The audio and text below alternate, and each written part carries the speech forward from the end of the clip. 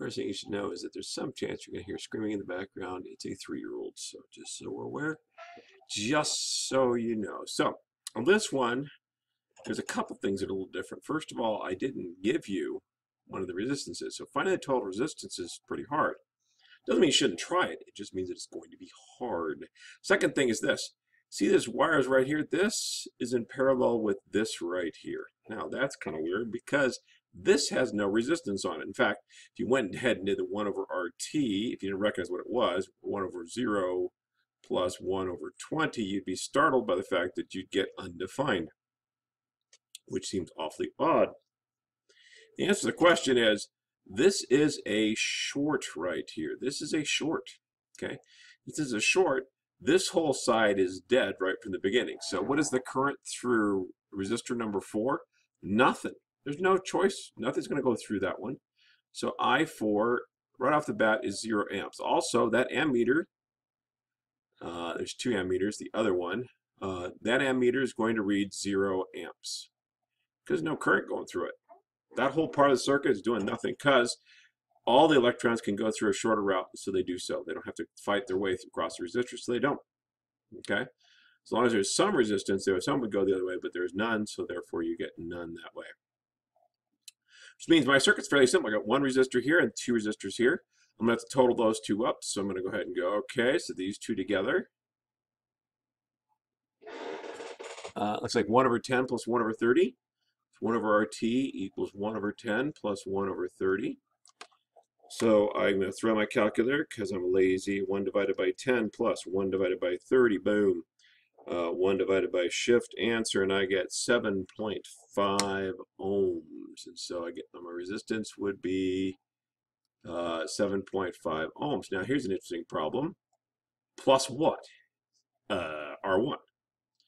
So our total resistance for the whole entire circuit is going to be 7.5 ohms plus R1, but we don't know what that is, and so that's a bummer. So we're already off the rails. Doesn't mean we shouldn't keep going, because with physics, hopefully at some point you realize one of our problem solving skills is just kind of persevere. Voltage total equals current total, resistance total. You're like, well, I'm in deep trouble here because I don't think I know much. My voltage is 9. My current, oh, wait a second. My current, I do know. Because everything's going through this 1 ammeter. Because everything's going through that 1 ammeter, there's nothing going any other way, right? So that has to be my total current. So my total current is going to be 0.5 amps. The moment I get that, I find resistance total. Resistance total is going to be 18 ohms. My total resistance for everything in the whole entire circuit is 18 ohms. Well, then, let's see if I can find my pen again. Then RT is 18, means that 7.5 plus R1 must be 18. In other words, if this counts as 7.5, then this must count as whatever's left over. We know the whole thing's got to be 18, so it ends up being 10.5 ohms. Rest of it should get super easy, but in case you missed it, we'll move forward from here. My voltage is going to be 9. I'm going to lose 0.5 times going across the first resistor we just said was 10.5 ohms. Plus, now I could pick either route. I'm going to pick the 10 one. 10 times whatever the current going through that one is, right? I'm going to lose, starting at the battery, I can't find my pen. Here it is. Here's my pen. So starting at the battery, I'm going to go out through this thing. I'm going to drop whatever this minute much voltage is. Then I got to drop that much voltage whether I go this way or that way, correct? So I'm simply going to go 9 equals 5.25 plus 10A. This gives me 3.75. 10A. A must be equal to, why A? There shouldn't be an A in this. This should be current. I apologize.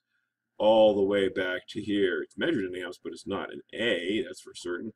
So this gives me 0.375 amps for the R2. So I2 would have to be equal to 0.375 amps. By the way, I1 we've already discovered is 0.5 amps.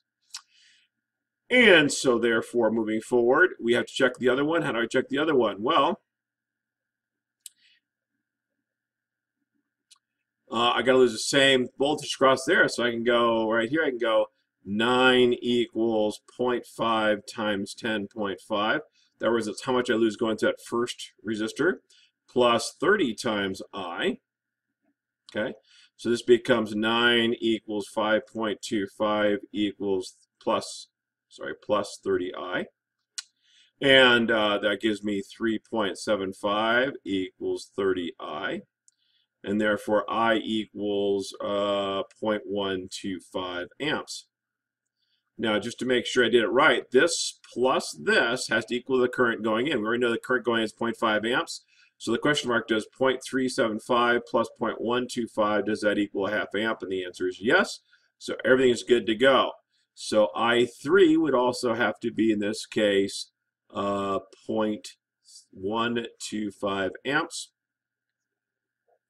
So what does the voltmeter read? The voltmeter reads, well, voltmeter is across the battery, right? An electron, positive charge orbital, comes out of this side, goes through the voltmeter and comes back, has to drop 9 volts to get back to there. So this one's going to read 9 volts. What's the resistance of R1? We found that like an hour ago. It's 10.5 ohms. Okay, so that's how to do that problem, at least one of the ways to do that problem. If that doesn't work for you, let me know.